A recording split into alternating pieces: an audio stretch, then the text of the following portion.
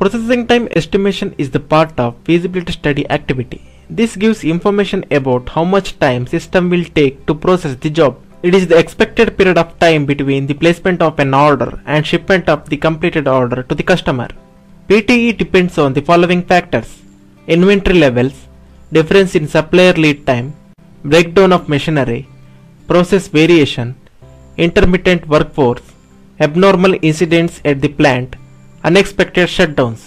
It includes raw material lead time, means time required to receive the raw material from the supplier, machine loading or setting time, product cycle time, cleaning and final inspection time, dispatch time.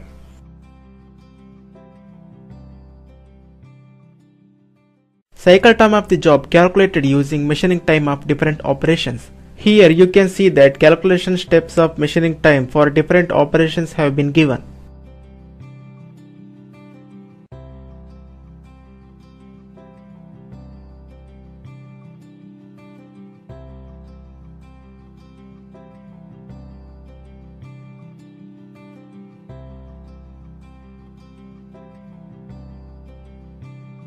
Here the operation-wise processing time estimation made in seconds as well as in minutes.